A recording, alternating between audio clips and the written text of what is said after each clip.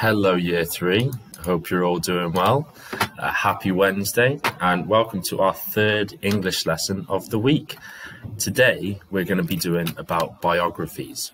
So on a success criteria here, it says we're going to be able to know the difference between a biography and an autobiography. We're going to be able to identify the key features of a biography, and we're going to understand why biographies are written. So to start off with, we're going to look at an example of a biography here. It's about Roald Dahl.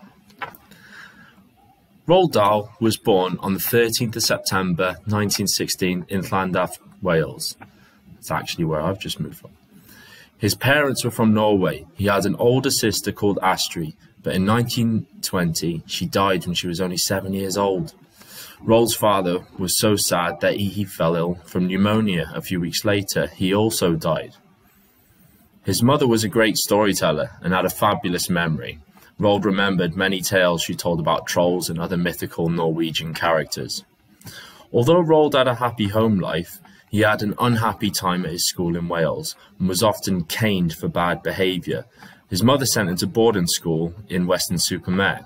He was just 9 years old when he arrived at St. Peter's School and met the all-powerful matron who disliked small boys very much indeed, and the cane-wielding headmaster. Well, that doesn't sound very positive and pleasant, does it? But this is an example of a biography. So based off what I've read here, do you think biographies are fiction or non-fiction? Now, I'll give you a chance to pause this and give you a chance to talk to yourself and have a think based off the text that I've just read. Fiction or non-fiction? Remember, fiction means that something is made up. Something is fictitious, it's made up. So if it's non-fiction, then it's real. It's fact, it's real life. So is this fiction or non-fiction? So hopefully you should have guessed that it is non-fiction. We have a look here. They are providing facts. When he was born, 13th of September 1916, he's saying exactly where, and they are giving facts. So that means what they're saying is real, is true. What do you think the difference is between a biography and an autobiography? So what I've just read then from the Roald Dahl piece, I would call that, well, that is a biography. So if that's a biography and I'm talking about Roald Dahl, from my perspective, what do you think an autobiography would be? So if someone else is writing about someone, that's a biography. What do you think an autobiography is?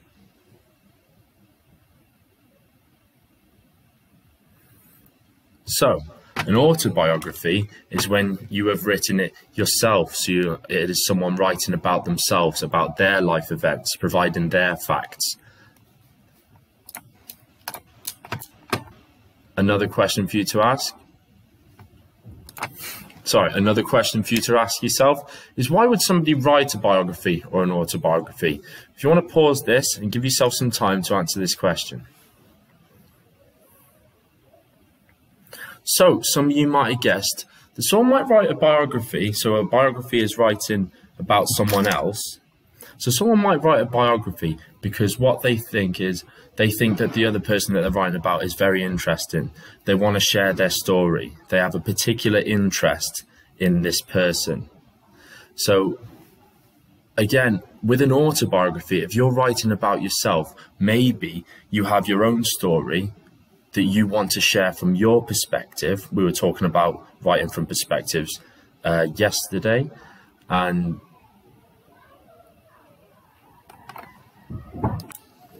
sorry, Year 3, I just had to think about that. That was Monday we were talking about perspectives. So yes, we were talking about from writing from our own perspective. We were doing an autobiography, so writing about our own life events from how we see it. Why do you think people would do that? Some might say that they have they have a story that they want to share. They want to share their story to everyone else. So that would be one reason. So we're going to look back at this Roald Dahl biography, and we're going to read and highlight the key information. to help us look at what parts really make a biography, what contents really need to be included in a biography. So if you have, which should have been sent in your home learning packs, the Roald Dahl PDF, if you're able to open that, I'll give you a chance to open it up now, and then we can start looking at this text and highlighting it. Let's see if actually I can highlight it.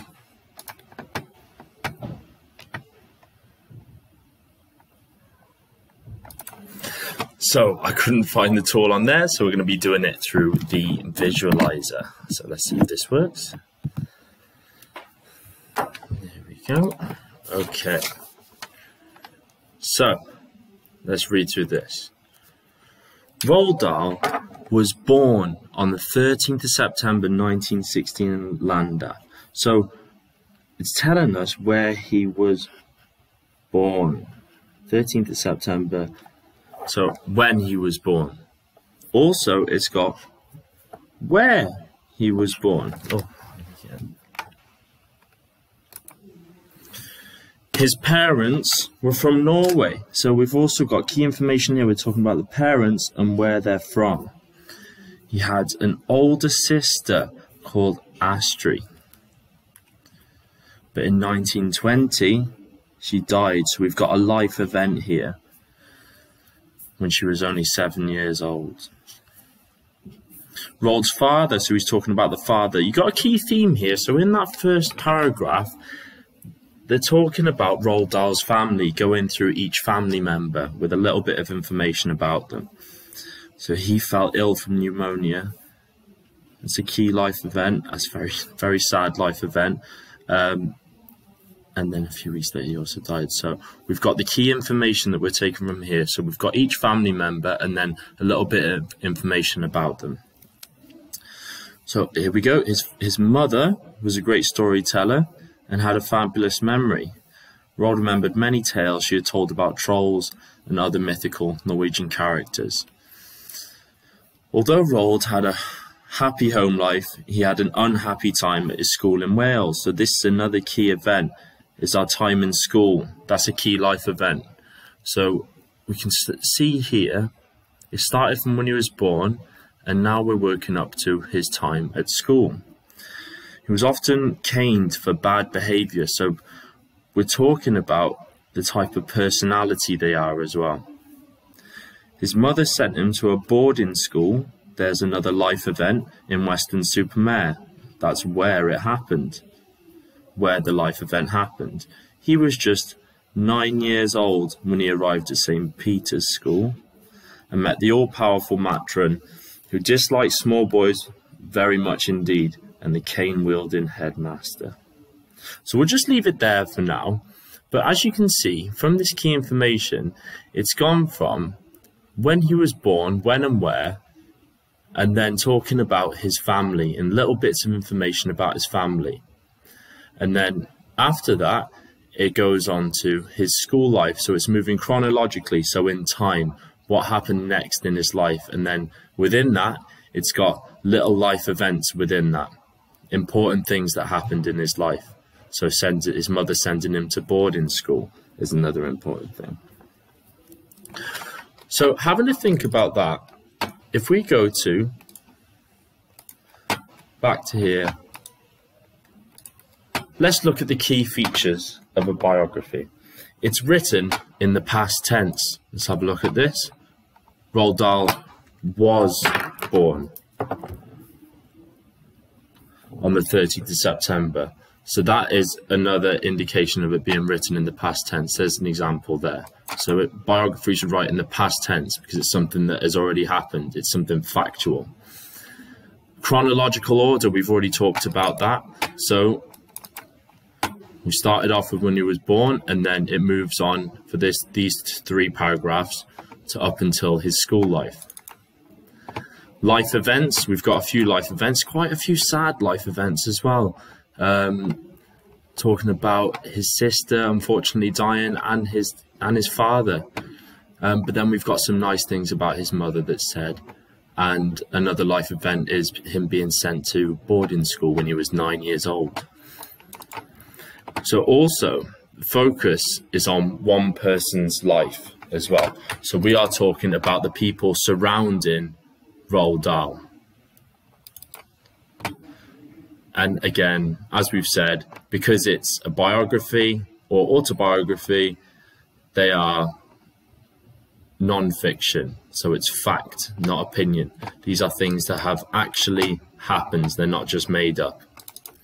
So what I would like to do from this is, thinking about the book that we've read this week, write an extract from Leon's biography that concentrates on his trip to the place between. So the key facts I'd like you to answer there are: who was with him? Where did he go? What did he see? And who did he meet?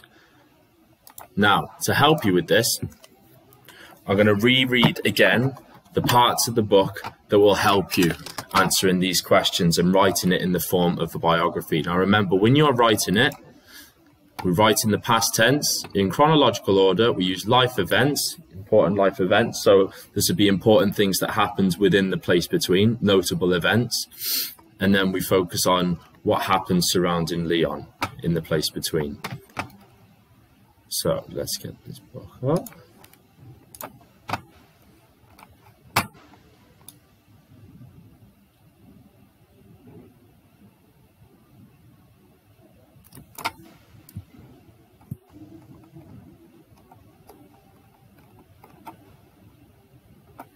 Here he is, dropping into the place between.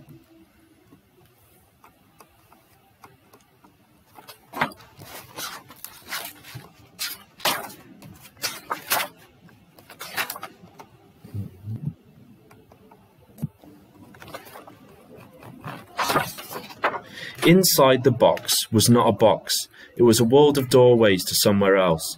Leon fell down, down, down, until he tumbled onto a carpet. "Hello," said a boy in blue pantaloon trousers. "Where am I?" asked Leon. "This is the place between," said the boy. "Between what?" "Between there and back again. This is the place where magic sends you." "Will you show me?" asked Leon. The boy smiled. "Hold on tight." He gave the carpet a tug.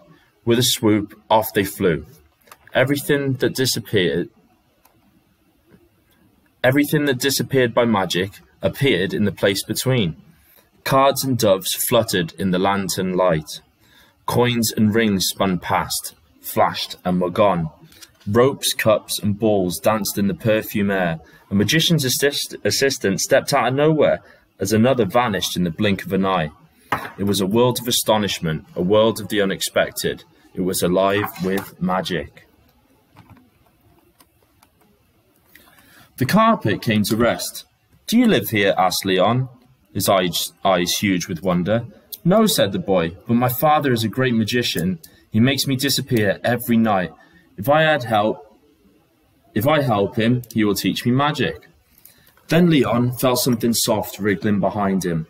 A white rabbit climbed gently onto Leon's lap and nestled in his arms. The boy stroked her ears.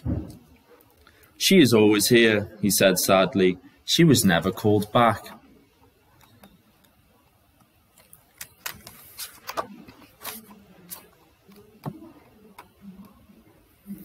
Leon hugged the lonely rabbit and gazed around the place between, enchanted and amazed.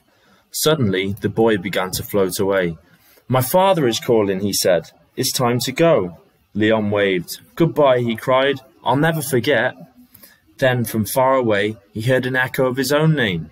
"Leon, come back to us. Leon, return." Leon felt the magic lift him off the ground and back into darkness. So have a think about what we've seen in the place between. And I want you to write Leon's story as if it was a biography. So you're writing about what has happened to him. What are the key parts of this story? What are the facts that you can explain? If there are any questions, then please give us a message on Seesaw and enjoy.